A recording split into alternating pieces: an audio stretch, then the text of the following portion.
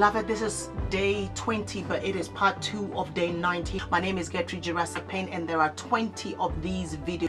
I will beseech you by the mercies of God that you will go and watch it from day 1, because I believe that there is something that you should learn out of all of this in the mighty name of Jesus. So yesterday I was talking to you about the mindset of Joseph and how God being with him, but then he also had the mindset to be able to bring him where he was. There is something else that I want us to pick on, because we realized that as time went on, that Potiphar acknowledged and realized that since Joseph set foot into his house, everything that Joseph did began to succeed. And so Potiphar then went and promoted Joseph to become his personal assistant. And guess what he did? He placed everything in the hands of Joseph. He says, Joseph, you can be in charge of everything in my house by the exception of my wife. Can men see that the Lord is with you? It's my question for you today. What is in your life that displays that God is with you? What is it that is in your life that shows that you are somebody that carries the anointing for fruitfulness, multiplication, and increase? Because Joseph came as a slave. Joseph came with nothing. There was nothing for him to show that I have got this and I am this and I have got any wealth. But it took no time, because he had the right mindset. God was with him. He acknowledged God was with him. He had the right mindset for increased wealth creation and promotion. And even though it was not his family wealth, even though it was not his family that he was working on, he was working on for someone. But it said that Potiphar knew that God had blessed him. God was with him, and that blessing was trickling down to him. So can men see that God is with you? One of the manifestations that the Lord is with you is the fruitfulness, is the increase and multiplication that is in your life. When Joseph showed up, everything changed for Potiphar. When Joseph showed up, the game changed for Potiphar. Potiphar's home and his property began to prosper.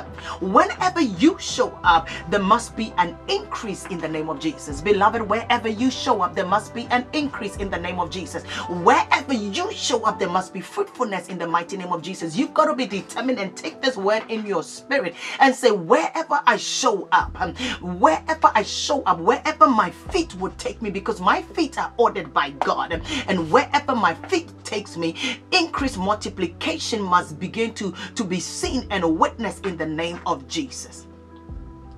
Potiphar's home began to prosper. His properties began to increase. Wherever Joseph showed up, there was increase. If you can show up in a place, things must begin to change and things must begin to increase. The same way that when certain people show up in a place, things begin to increase and things begin to multiply. That's the same way that somebody can show up, people can show up in a place, and things begin to be destroyed and things begin to decrease and things begin to scatter. So I want to tell you so that you will be aware of the people that you allow into your life, the people that you allow to speak into your life, the people that you allow to sow words into your life, because there are people that can show up in your life and things begin to be destroyed, things begin to diminish, things begin to scatter. So be careful in the name of Jesus. We are told that Potiphar put Joseph in charge of more, his entire household, everything. He put Joseph in charge because he realized that Joseph carried the anointing for increase, for multiplication. And Potiphar realized that he will be the biggest fool ever to allow Joseph to be in his house and not give him full access to nearly everything apart from his wife, because he will be a fool if he wanted to have the multiplication and increase over everything. And I have seen that whatever little I place in this boy's hand has shown progress, significant progress. I will be a fool not to put anything in his hand. When you carry an anointing and a grace for increase and multiplication, when you carry the mindset for increase and multiplication, everywhere you go that you have been ordained to go, there will be an increase, there will be a multiplication.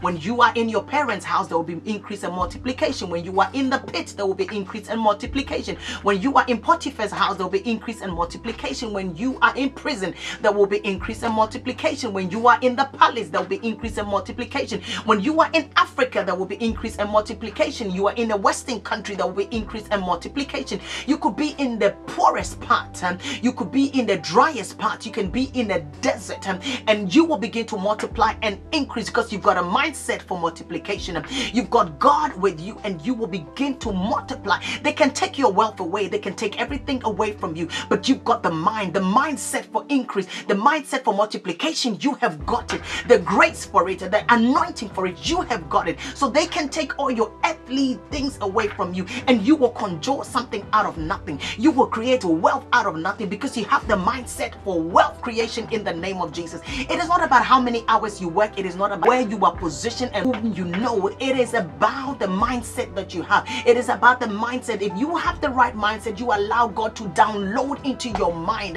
and you will begin to manifest those things in the name of Jesus. All Joseph needed was to maintain the mindset of a winner. All Joseph needed was to maintain a victorious mindset. The mindset he took wherever, he took exactly the same mindset everywhere, and that mindset began to see that he began to process. He took the mindset. That mindset is the lens through which he saw life, is the lens through which he saw his future, is the lens through which he saw his destiny. And he had that same lens, and he looked at everything through that same lens, and he was not going to allow anything to corrupt it. When you read Genesis chapter 38 verse 5, the day Joseph was put in charge of Potiphar's house and property, the Lord began to bless Potiphar for the sake of Joseph. For the sake of Joseph. For the sake of Joseph. The multiplication and increase is not just for you. It is not just for your household. It is not just for your family. It is meant to impact others.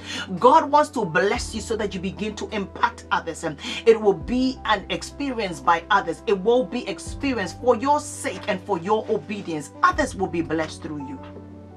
As the story went on, we later saw that Joseph was put into prison because Potiphar's wife told a lie about him, and he ended up in prison. But even when he was in the prison, yet again when he was in the prison, he still had the same mindset. And we are told that he became the favorite of the prison warden, and again he was put in charge of all the prisoners. And we are told that the warden had no worries because Joseph took care of everything. Joseph took care of everything.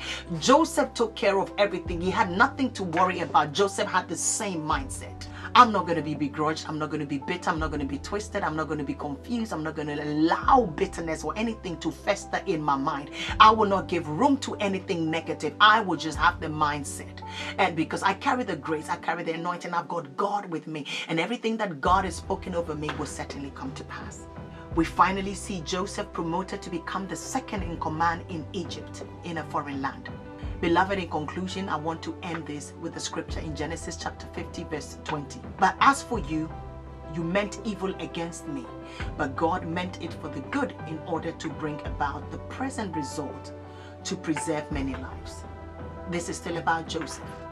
So Joseph, we know, those of you that know the story, what happens is Joseph then, whilst he was in prison, the king has a dream, and in that dream the king needs an interpretation for the dream, and no one in the whole of Egypt could interpret the dream of the king. And we were told that the cupbearer of the king told him that when I was in prison, there was a young man in prison that could interpret dream, and he sent for Joseph at once. Joseph came, interpreted the dream.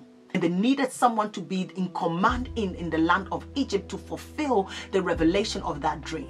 And the king said there is no better person than the person that brought the interpretation to the dream. So he is then promoted from the prison to the palace, and he becomes second in command in a foreign land. And we are told, as the story goes, there was drought that comes 7 years after his promotion. Drought came into the land, and the drought spilled over and even went as far as where his father and his brothers were living. And in the end, they had to come and look for him. They had to come to the land of Egypt to get food, and that is how they encountered Joseph and realized that Joseph had not died. And Joseph sent for his whole family. But this verse, Genesis chapter 50 verse 20, after his father died, his brothers were afraid that Joseph will punish them for what they did. They went to him and went to plead with him that he should not punish them. And Joseph said, come on, don't worry about it. As for you, you meant it for evil, but God meant it for good. God meant it for good in order to bring about this present result where it has saved the whole world.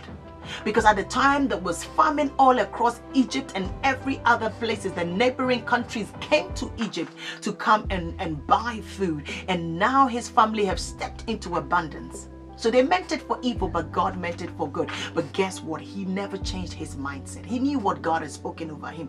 Joseph's mindset was never shifted from what God was doing, despite his environment and the people around him changing. Even though all of those were changing, his never changed. He chose that it will never change, because you cannot dictate what God is going to do in my life. And I will not let the environment dictate what God is going to do in my life. And I will not let what you say and what is happening in the environment change my mindset, so that I cannot hear from God and cannot receive from God and cannot experience God to the magnitude that I have to, that it derails me from everything that God is saying.